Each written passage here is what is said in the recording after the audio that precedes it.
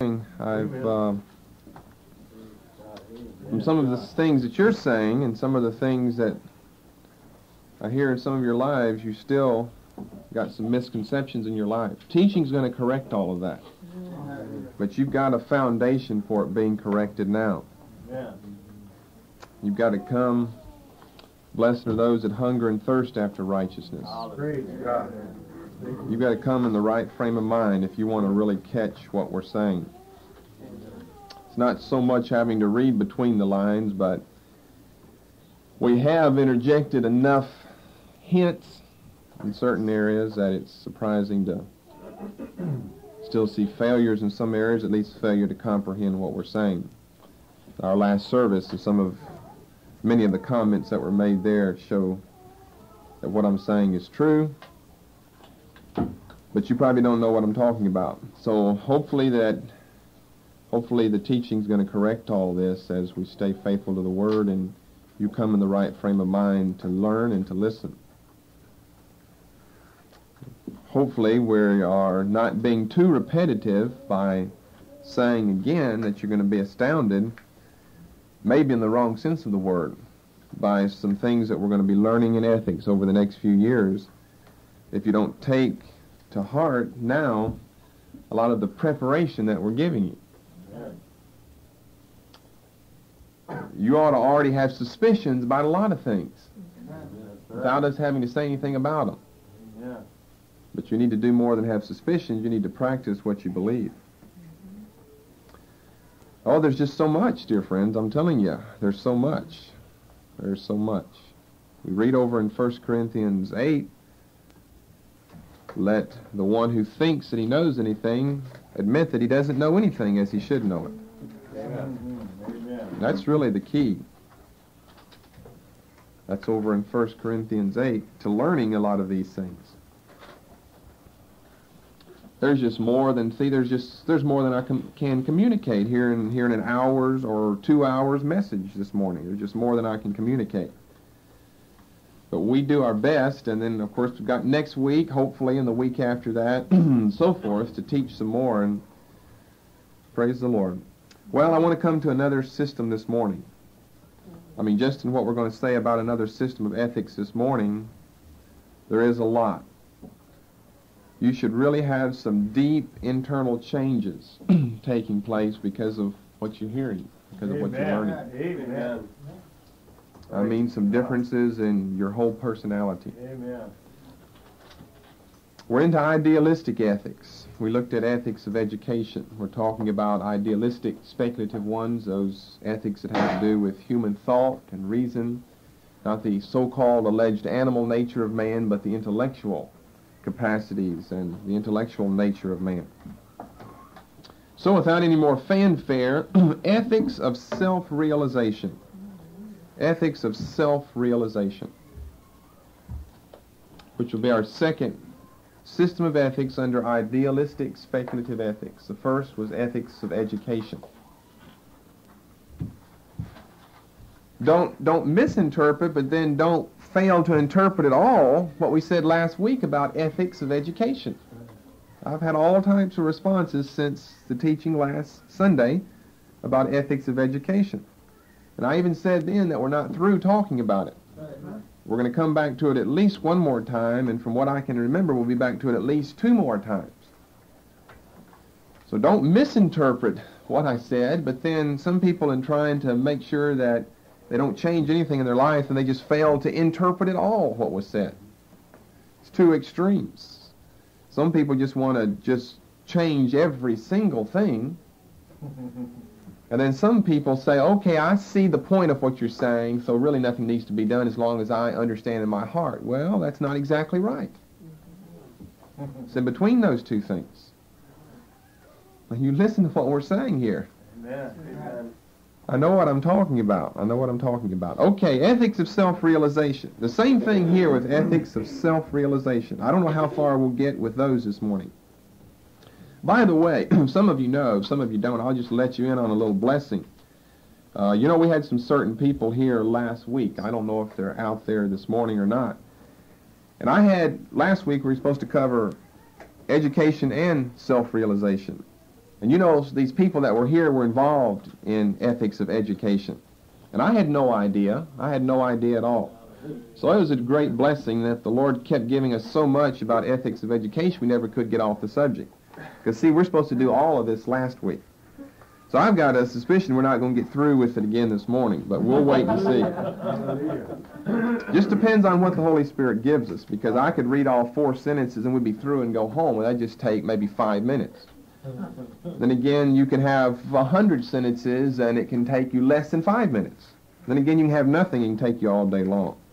It all depends. The Spirit moves, the Spirit blows where He listeth. Remember John 3. It all depends on what the Holy Spirit gives us.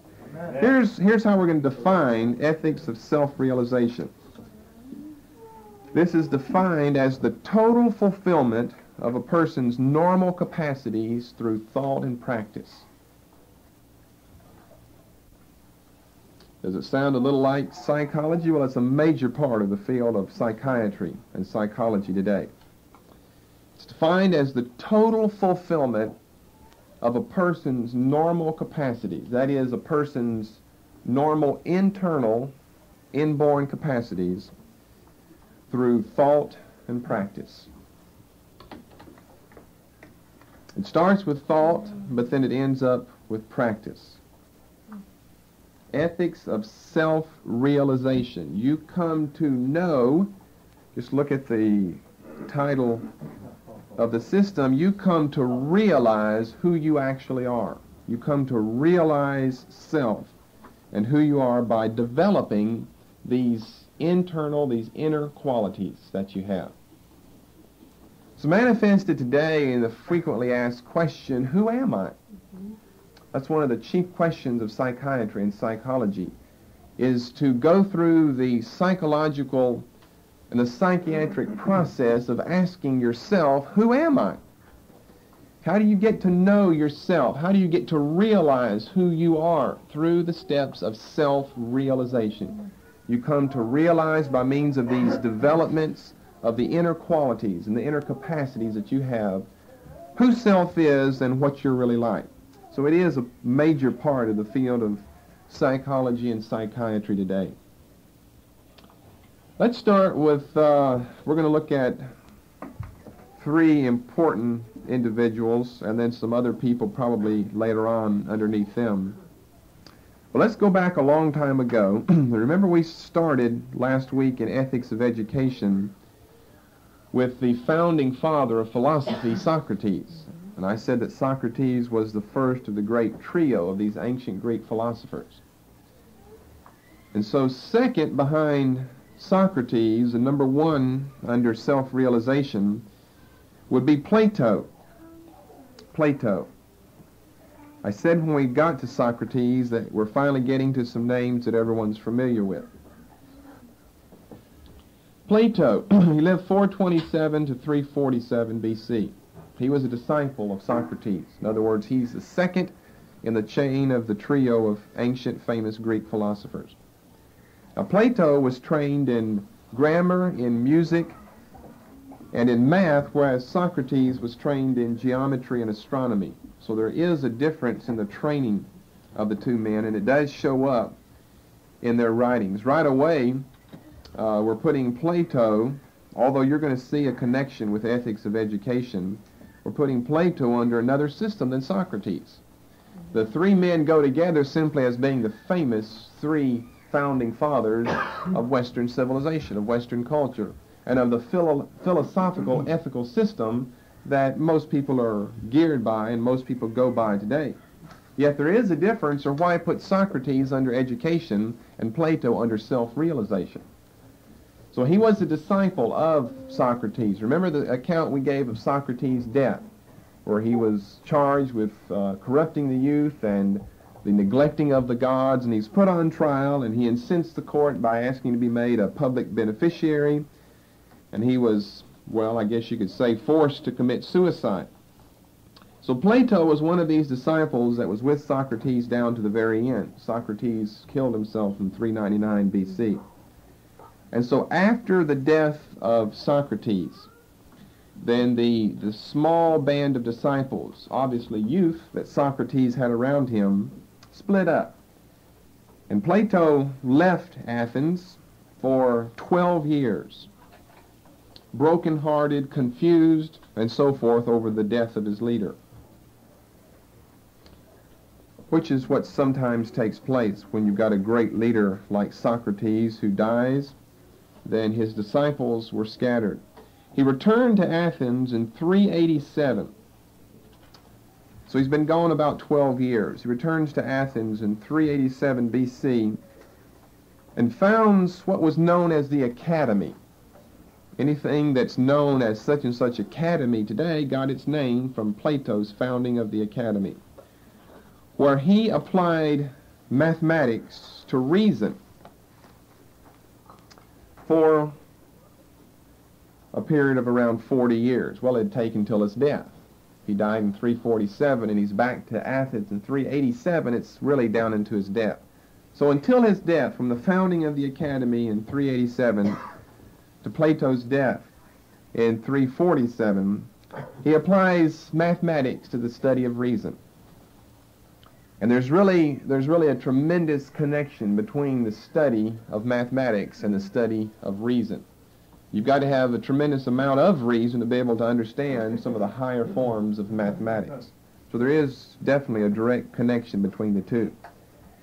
How important was the Academy? Well, it didn't close down whenever Plato died. You see, Socrates, his little system of disciples, they just were scattered and everything closed down. It wasn't true with Plato. We're talking about it being founded 387. He dies 347.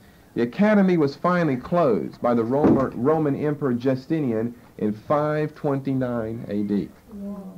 It lasted a little bit shy of a millennium, 1,000 years. This Academy of mathematics, of logic, of reason, of ethics that was founded by Plato. You think about how long does something really last that's founded by one individual. Rarely is it 1,000 years.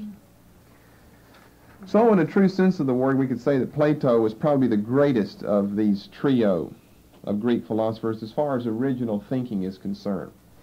I guess that we could, and I guess we might as well, make a point about the greatness of all three of them, at least the two that we've covered thus far. Socrates, we could say, would be the greatest of the three simply because he's the foundation. He's the founding father of the trio. Plato is the greatest of the three. They all have their great input into history because of his original thinking. He certainly learned a lot from Socrates, but remember, Socrates was trained in geometry and astronomy, whereas Plato earlier had been trained in music, in grammar, and in mathematics. So there's going to be differences, and he certainly was the greater of the three as far as original thinking. Whenever we get to Aristotle, which will be probably this morning, whenever we get to Aristotle, then we'll tell you what he was the greatest for, so you can leave a blank space there or whatever. Now, like Socrates, Plato felt that the spiritual and the moral world were far above the physical one. So you see, we're way beyond naturalistic speculative ethics. That concerned just the physical world, the physical body, the physical desires, cravings, lusts, appetites, and so forth. He felt that the spiritual and moral world was far above that, which obviously is going to take human thought, reason, intellectual exercise in order to grasp and attain. He made a statement in one of his writings that he abstained from politics. A lot of these great thinkers have been involved in politics. They came out of politics, or their systems had their input into politics in the past. But he said that he abstained from politics because a man of conscience, he said, could simply not be actively involved without compromising his convictions. You know what? He was right. Amen. Right. A man of conscience cannot be involved in politics without compromising his position sooner or later. In other words, he said, whenever you do compromise, you become less than a man of conscience then. In other words, I guess you would go back to naturalistic ethics and you took yourself out of idealistic ethics. A man of conscience, he said, could not really be active in politics without compromising his positions. Now, Socrates didn't have any writings. We said we gleaned what we know about him from Plato and Xenophon. Plato did have some writings. His most famous writing is known as the Republic. Still printed down to this day, the Republic. We're talking about over 2,000 years ago. You can still go in many bookstores and pick up a copy of Plato's The Republic. It's not written in Greek, it'll be written in English so you can understand it and read it. He also has another work which is comprised of a series of dialogues known as his Apology, where he makes Socrates the speaker. In other words, he's not putting words, so he would say, he's not putting words into Socrates' mouth. This is Socrates doing the talking, and he simply copied down. Most people who've studied the works of Plato believe that those are not the words of Socrates, those are the thoughts and words of Plato that have been put back into the mouth of Socrates. In other words, there's no indication that the direct sentences that we have in the Apology that Plato alleges are from Socrates as a speaker, that's true at all.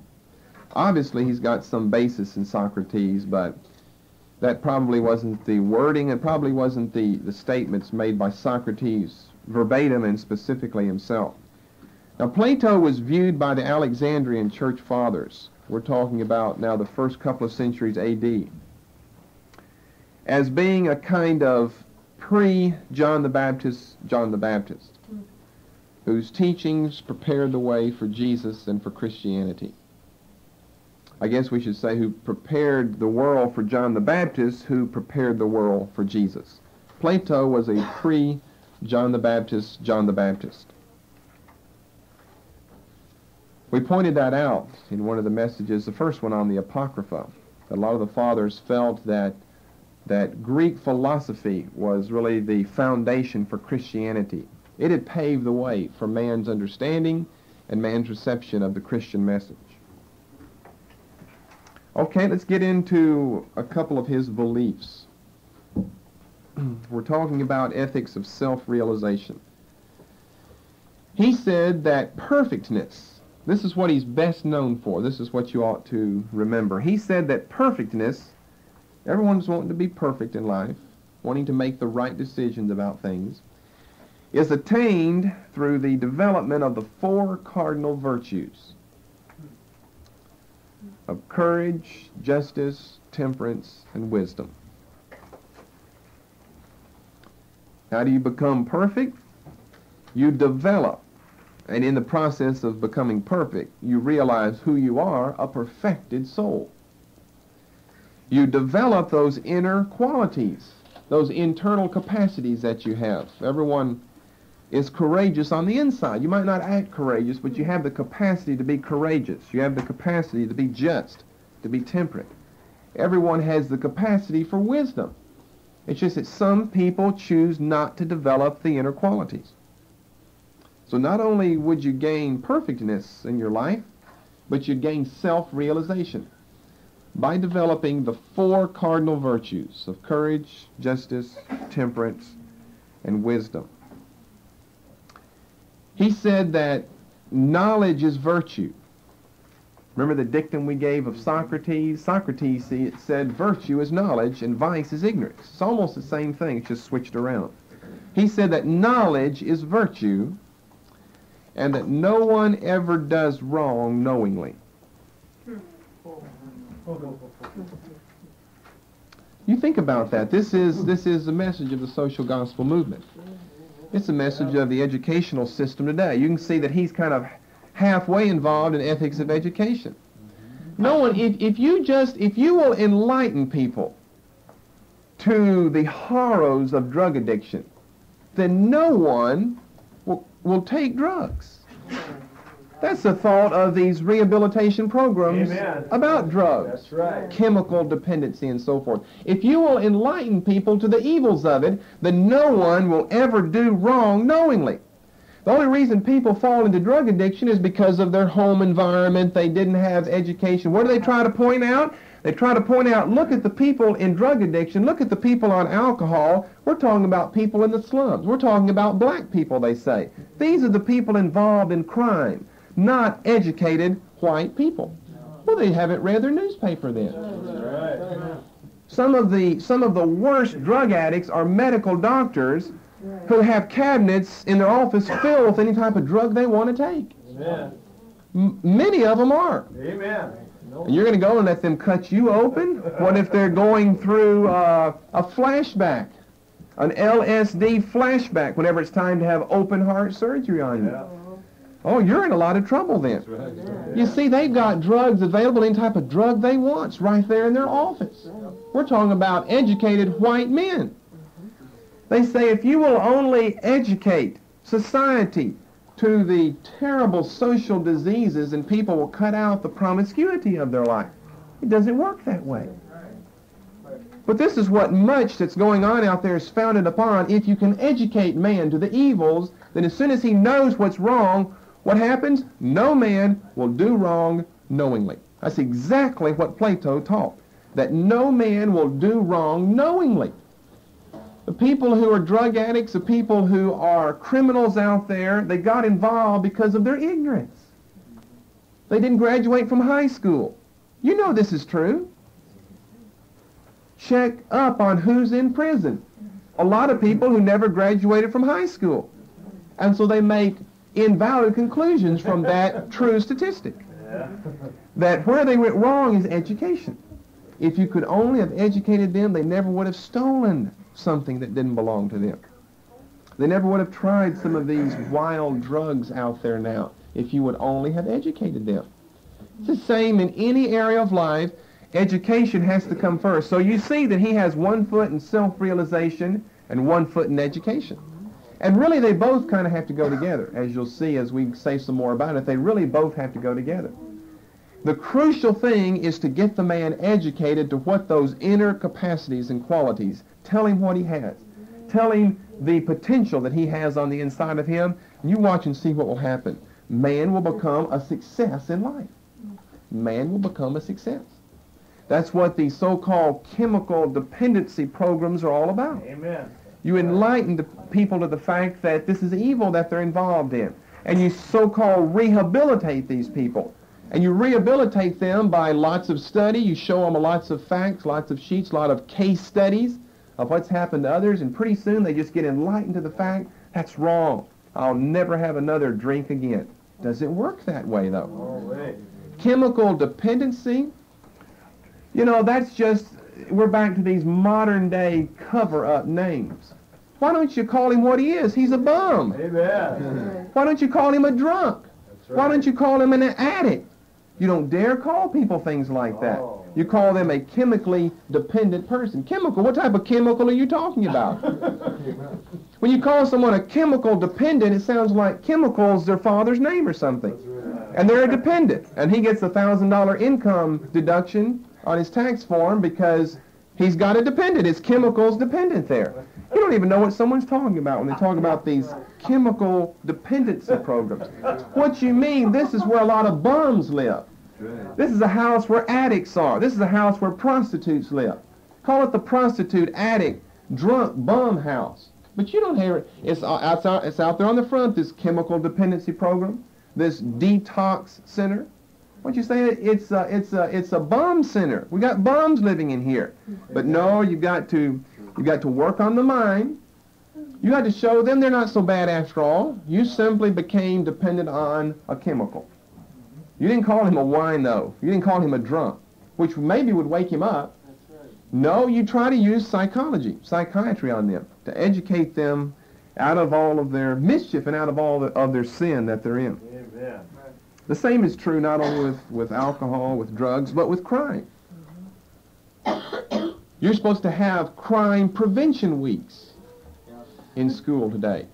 You're supposed to enlighten children to the fact, see if you haven't heard this phrase before, that crime doesn't pay. Yes, it does pay too. Pays very well. The mafia are the richest people in the world today. Pays very well. But you're supposed to be taught that, you see, this is a process of education. Crime doesn't pay. What pays? Be an honest person in your life. And what will happen? Fate will make sure that you get ahead in life. If you are an honest, courageous, just, temperate, wise individual. Well, there's the 4 cardinal virtues of Plato. Right in a children's lunchbox, a school program development. And would someone say, well, we're involved in Platonic ideas? No, let's say this is good modern American education. No, it's not. That's Greek philosophy. It's these Greek systems that we're talking about. Crime Prevention Week. You're supposed to educate them. You're supposed to tell the children what prison is all about, what prison is like. In other words, to kind of frighten them, more or less, away from doing evil and toward doing well, toward doing good in their life. Show them what it means to be a hardened criminal. I remember seeing films way back early. I'm talking now about grade school. And this was back whenever drugs were, really coming out then. And they'd show films of, the arm of an addict, and you'd see all the needle holes in it. And, it just frightened you out of your mind when you're in the 6th grade or something. They're trying to frighten you away from ever doing something like that. And they show you a picture of downtown, anytown, USA today. Back then it was New York. It had to be New York or Chicago or, Cleveland, one of the big cities. And there you see the winos out sleeping on a park bench somewhere. They show you, this is what will happen if you don't mind Mrs. Smith in class and learn your ABCs. This is what will happen to you. It's kind of like a threat held over everyone that if you don't get education in your life, this is what's going to happen to you. Well, one of the problems of that is there are many people who don't have education who've never turned out to be a wine bibber, never turned out to be an addict, never turned out to be a prostitute. Yeah. The systems have many loopholes. The systems have many fallacies that are inherent in the system. We've said before that the systems of men are only as great as the man that invented them, and all men are fallible. So you've got to have something better than the system of some man. Well, here are some responses to the ethics of Platonic ideas. Of course, a lot of what we've said about Socrates now can be said about Plato because he does have one foot in ethics of education. Remember we said that if you educate a lost man, you only make him a smart sinner, not a saved saint. Amen. You only condemn the man more to give him more education. He just has more opportunity. Now he doesn't have to go out and try to bum off the street from someone. Now he's intelligent enough to defraud banks with his computer at home. You got him so bright that he can really make some of these big-time swindles, taking several $1 million out of the corporation, instead of this petty burglary of breaking someone's window and stealing a lamp out of their living room. Well, there again, we're back to some of the fallacies of the system there. The more you educate, you see these uneducated people, they don't know how to work computers at home. They don't know how to punch computers out and switch that money around. I remember, I don't know if I ever mentioned this before, I remember reading a long time ago about a group, I don't remember if they were out in California, it seems like they were because Silicon Valley, all the money that you have, the high-tech industry that you have out there. But there was a group of people who had their computer at home hooked up to several banks, and what they did is they shaved off a penny of everyone's deposit that they made in numerous banks. They could take off a penny and the bank would never catch that penny that was gone. You know how much they made? Millions of dollars. They shaved off, like someone would make a deposit. If you make a deposit and you've got several checks and it's $114.15. Just shave off one penny, $115.14, and for the most part, many times they'll never catch that a penny's been shaved off. And they shaved that off, with this computer system and made that penny deposit in their own account. And they made more than $1 million doing that.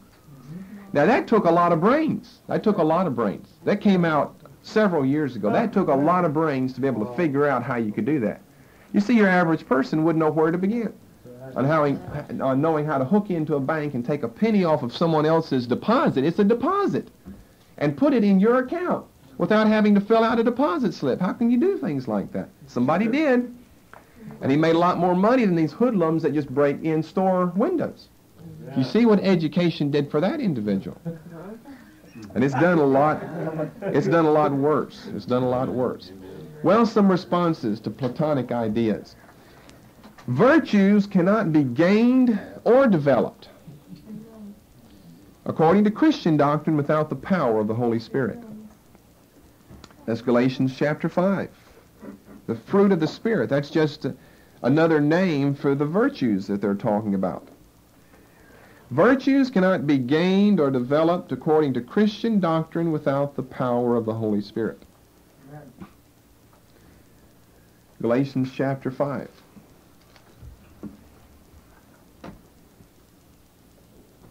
Verse 16, this I say then, walk in the Spirit, and ye shall not fulfill the lust of the flesh. For the flesh lusteth against the Spirit, and the Spirit against the flesh, and these are contrary the one to the other, so that ye cannot do those things that ye would. How do you like that? It says you can't do the things that you would. You don't have a choice to do right or do wrong. Right. You will only do wrong. Amen. When you're controlled by the flesh, when you're not, first of all, saved, and secondly, baptized in the Holy Spirit, then you will only do wrong. The Bible says right here in this verse, ye cannot do those things that ye would. Guess what? You can be educated to the fact that you should do this, and that's what frustrates people. Amen. Because you know what you should do, but you don't have the power to do it. That's right. For the continuation of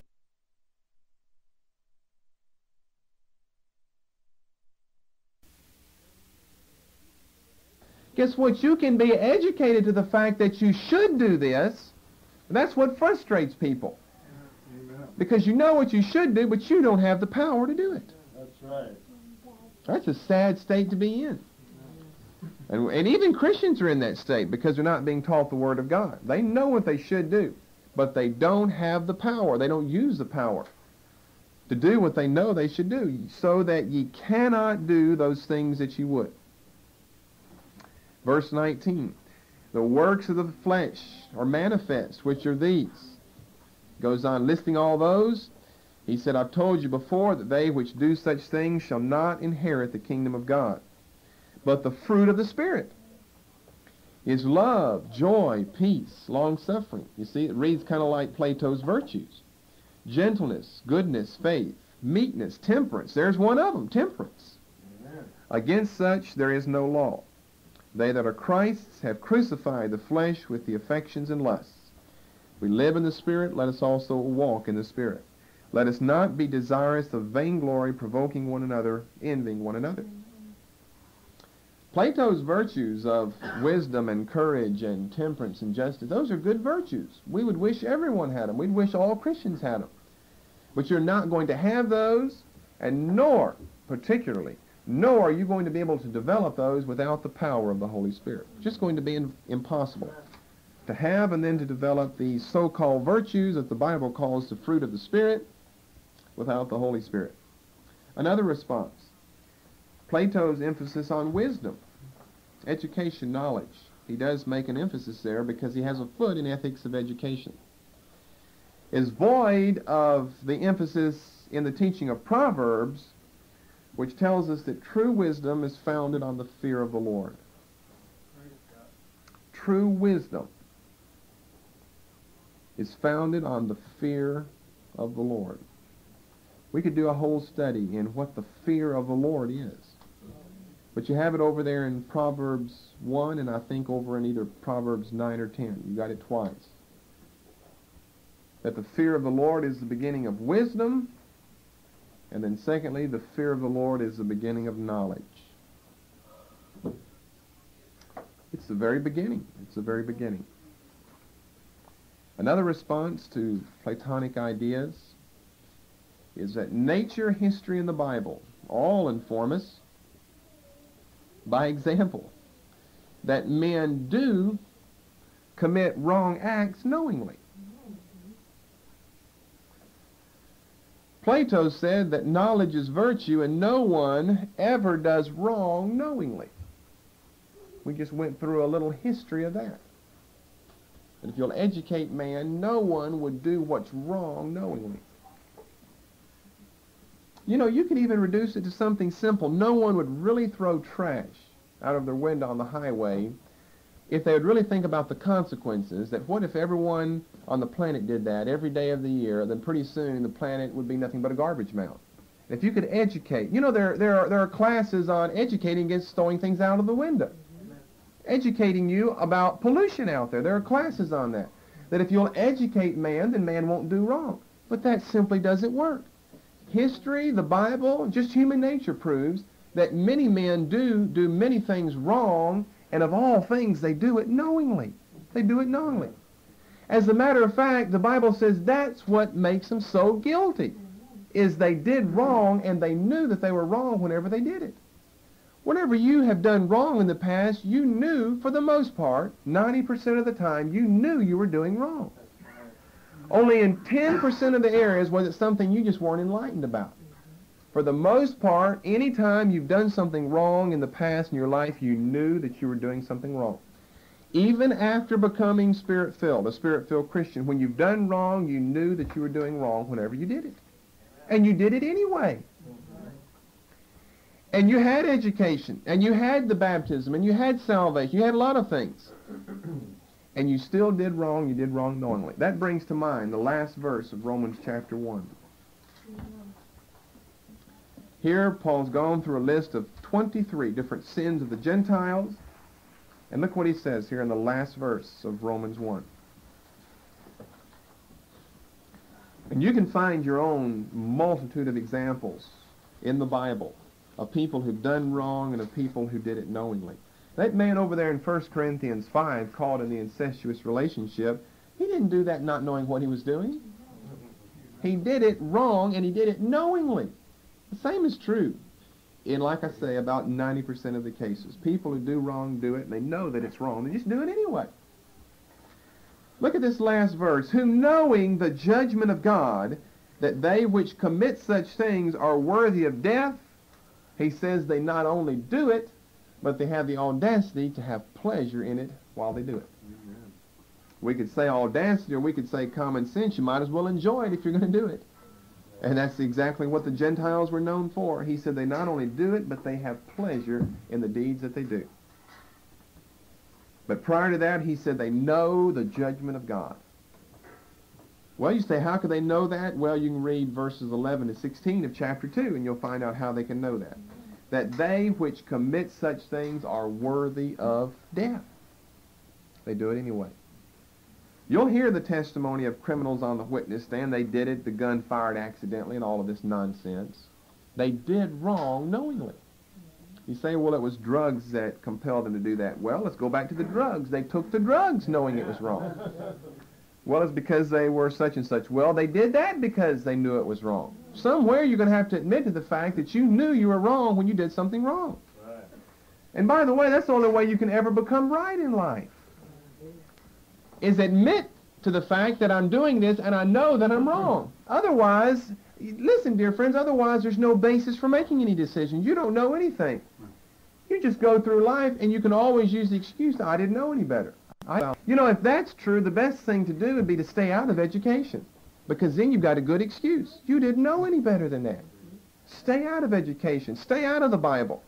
And then you can plead not innocence, but you can plead not knowing any better whenever Judgment Day comes. And yet, is that going to really affect whether you go to heaven or go to hell? That you plead ignorance? You can't plead innocence, but you can plead ignorance. I didn't know any better. Well, the facts of experience of our own nature tell us that that is wrong, that we do know whenever we do wrong. As I say, that's what makes us guilty in the eyes of God, because we know that we're wrong when we're doing it. And more than that, that's what's a blessing, that we're not like an animal. We have the light on the inside of us that we know that we're wrong. How could you ever change if you didn't know that you're wrong? You've got to listen to that voice that tells you that you're wrong. You can't try to snuff him out. You've got to listen. That's the privilege that you have. It's something inside you telling you that you're doing wrong. This is wrong. You better not do this. Animals don't have that. Plants don't have that. Trees don't have that. Human beings do. Okay, a second individual. We'll move on beyond Plato to Aristotle. Socrates was under education. We'll put Plato and Aristotle primarily under self-realization. 384 to 322 BC. He studied under Plato. Plato under Socrates, Aristotle under Plato. And he was the first man to develop ethics as a system of study in school, where ethics actually became like a class, like the 3 R's. Ethics became a class to study in school. You might not have known this about Aristotle, but he was a personal private tutor of Alexander the Great. Whenever Alexander was 13 years of age, Aristotle was his personal tutor. Do you know what Aristotle founded? Plato founded the academy. Aristotle founded what was known as the Lyceum. And most of your colleges today have a building known as the Lyceum, right on campus. We had one at the University of Mississippi known as the Lyceum Building. He founded his school known as the Lyceum, Lyceum, in 335, where over a process of time he came to repudiate a lot that he had learned from Plato. Now, not only did he create the study of ethics, but he also created the study and the science of logic. We credit him with both of these things as a system of study in school. Some of his works, he wrote a book. Most of these are still available. I can't say all of them because I don't have all of them, but maybe all of them are. I have a large number of them at home. He wrote a series of books. One was entitled Metaphysics. As far as I know, well, I'm positive these are still published today. Metaphysics, Physics, and Ethics. Now, he said that Socrates was the greatest of the three.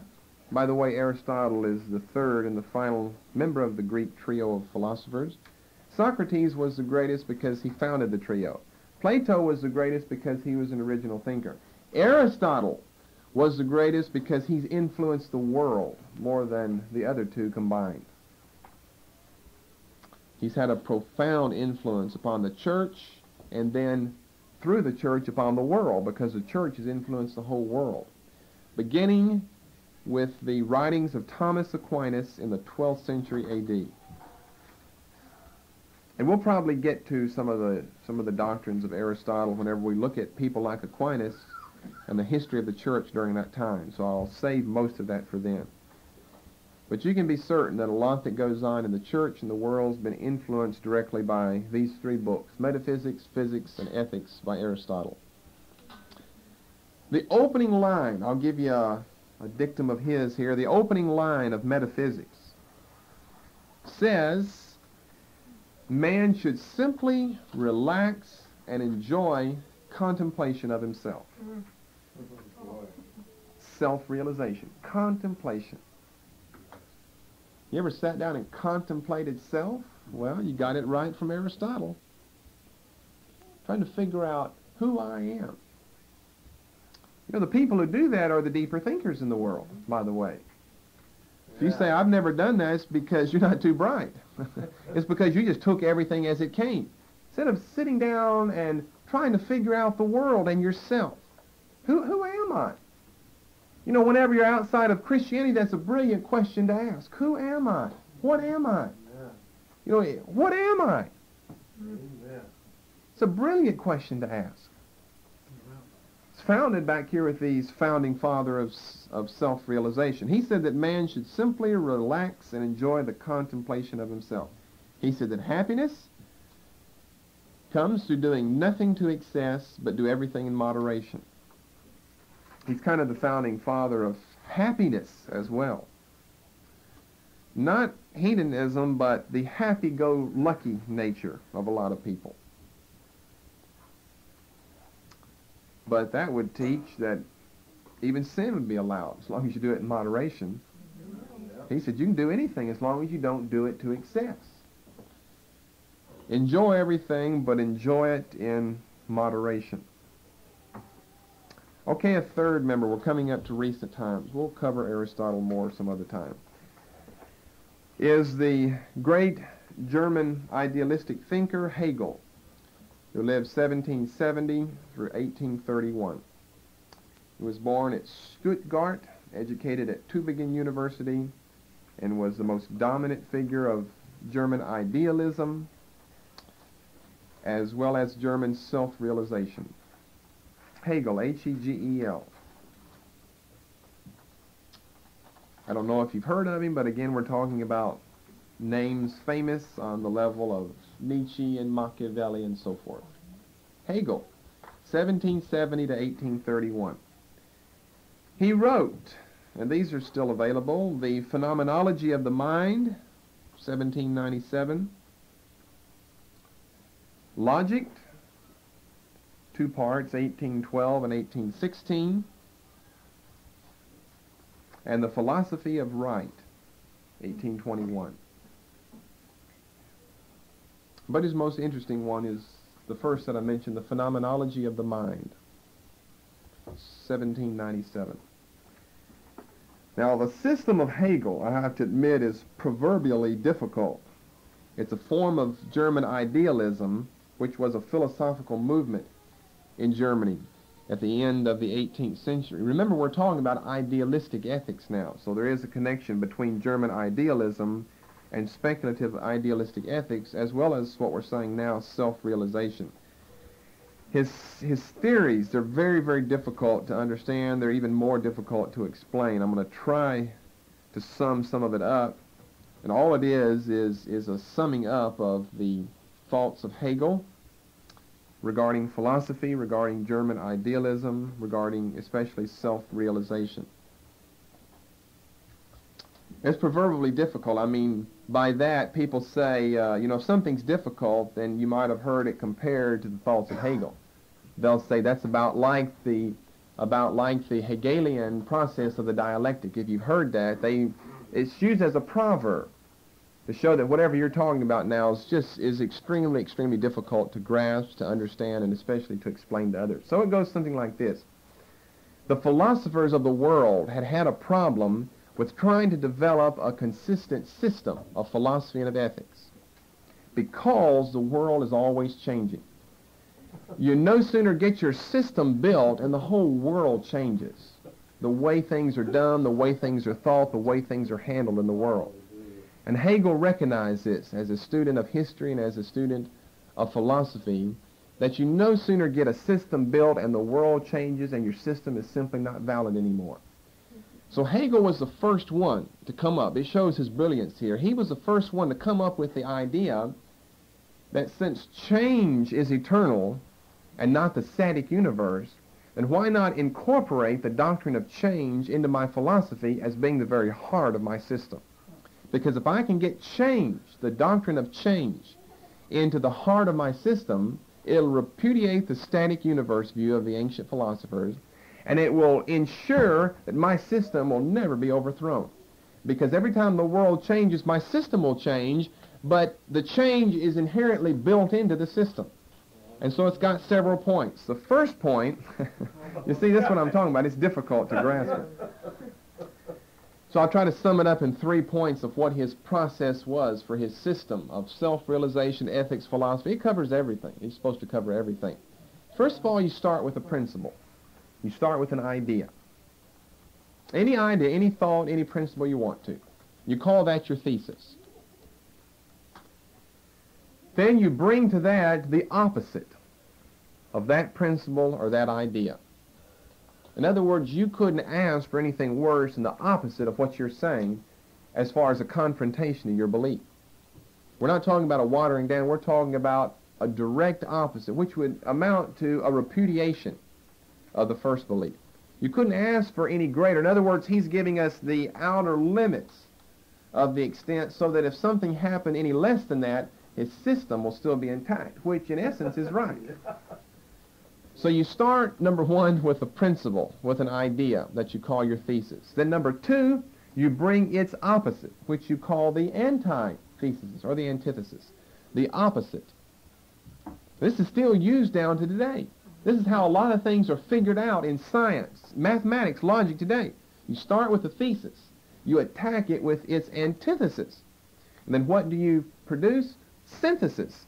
You produce a combination of the thesis and its opposite, which brings us the synthesis.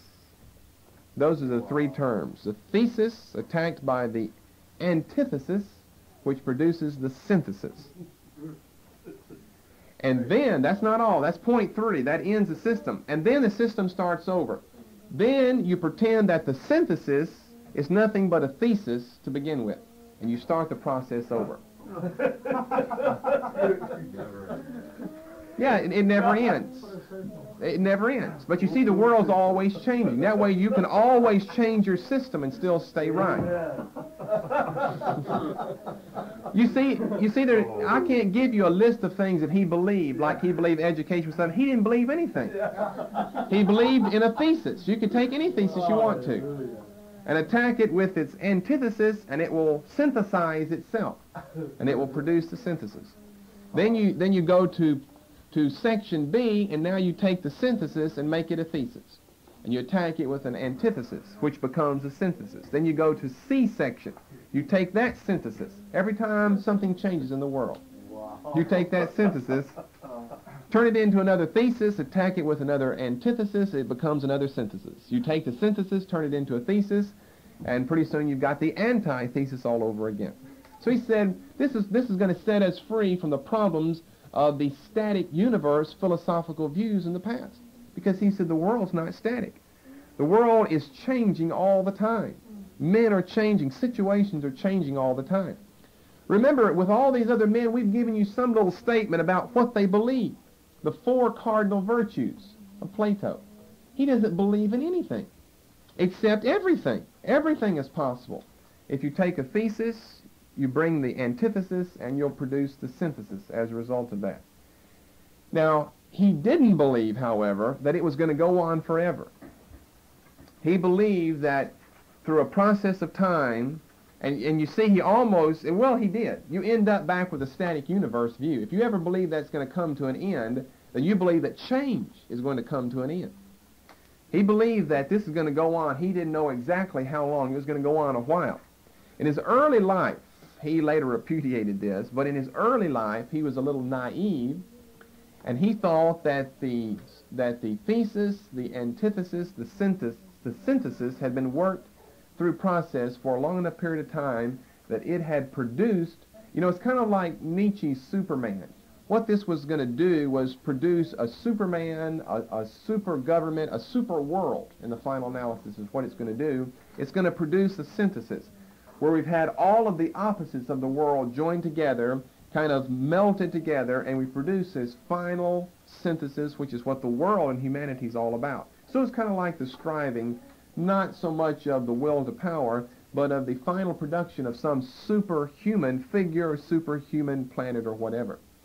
So in his early life, he was a little naive, and he felt that this process had reached its climax in Napoleon Bonaparte. Napoleon died, though. So you got to change then. As soon as the world changes, you got to change. You see, he made a mistake against his own system by ever trying to bring a finality to it, because you're going to end up with a static universe again.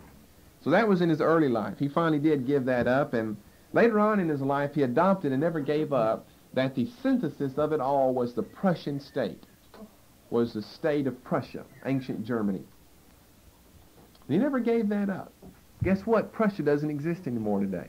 Things are always changing. Things are always changing. So that's known as the Hegelian process of the dialectic.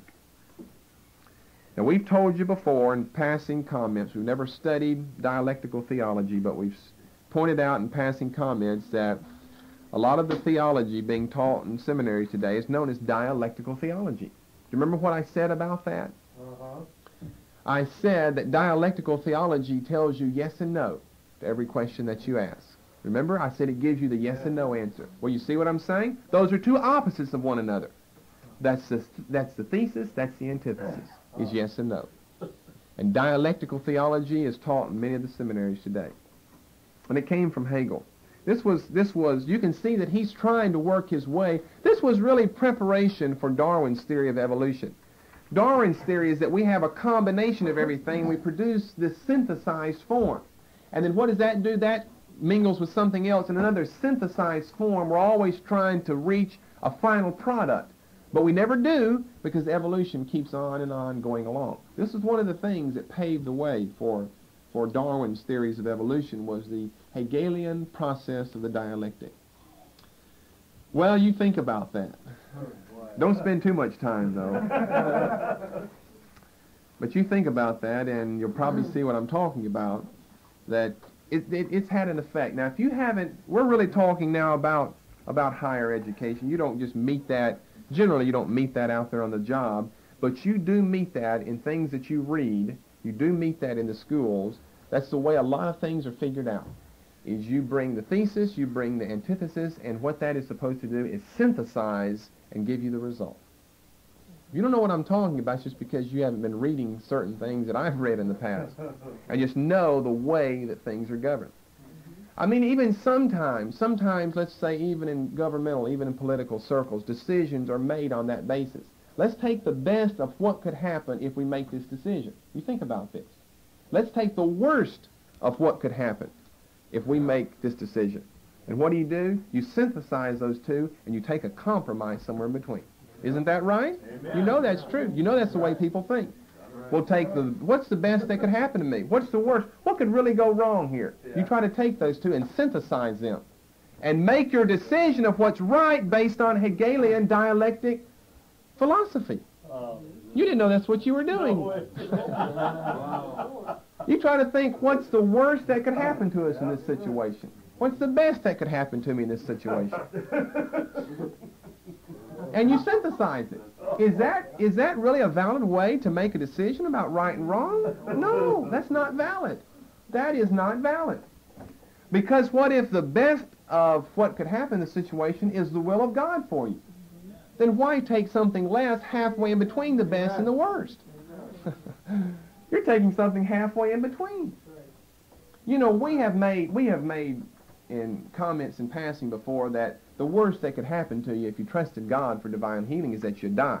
But that's not dialectical theology, because we'd strike a compromise between the best and the worst. We don't strike a compromise. We go for the best. Divine Amen. Healing all the time. Amen. So you see that? Don't think of that in your mind now that, well, that was Hegelian dialectical theology. No, it wasn't either. If we would have stricken a compromise in between, then yes, that's exactly what that would be. Now you watch the decisions you make and you see if you make it on the basis of you're going to rate this from 1 to 10. I'm going to put it on a scale 1 to 10. And what will you take? You'll try to take either 4, 5, or 6. Somewhere in between. Why not take what the will of God is? Hallelujah. Amen. You got to know what the will of God is, and you got to stand by that. You can't go through these mental gymnastics. You see, I'm telling you, you'd be amazed at how you're influenced by people you've never heard of. You never heard of Hegel. Someone out there says, I've never heard of Hegel before. But you'd be amazed how you're influenced because the world's been influenced by him. And guess what? You're influenced by the world. Look over in Romans 12. Look what Romans 12 says. Romans 12, verse 1.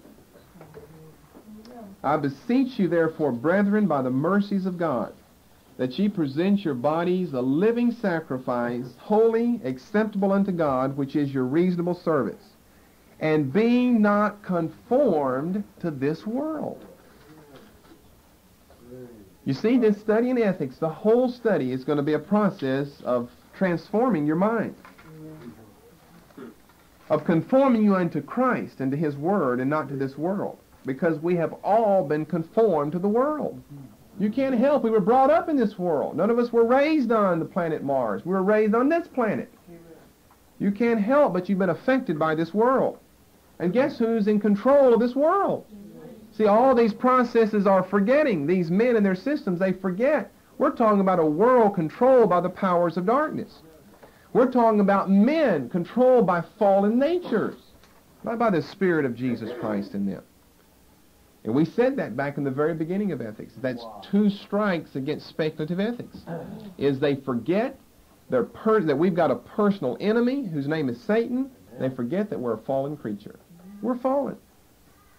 Romans 3, Psalm 14, there is none that doeth good, no, not one. We're totally corrupt before the new birth experience. Paul knows what he's talking about, and we do too. Be not conformed to this world, but be ye transformed by the renewing of your mind, that ye may prove what is that good and acceptable and perfect will of God. Not that ye may prove what is that Hegelian dialectic in-between answer. Not that you can prove what the synthesis is in the situation. Looky here, that you can prove what the will of God is in the matter. and not weighing. In other words, it's kind of like you put it on a balance scales and you weigh the alternatives and see what's the worst that could happen and what's the best that could happen from the situation. Let me give you another example about this that I'm just thinking of now concerning the spending of money. How many times do you weigh the alternatives? What would happen if I spent this? And what would happen if I didn't spend that? And then you use that criteria as a basis for the decision that you make.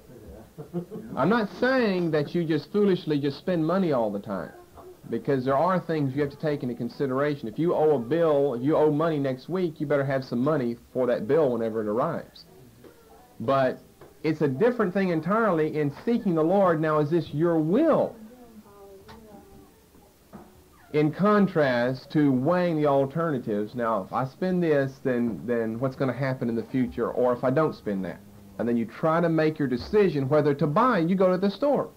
And you make your decision on whether to purchase something by dialectical process. You give a thesis, an antithesis, and then you give yourself the synthesis. You synthesize the situation. Okay, we hardly got into self-realization. We'll stop there, and I guess we'll start again next week. Praise God. That will cover the men we wanted to cover. We'll get into some more personal things that will apply a lot more specifically to everyone when we talk about self-realization again next week. Hallelujah.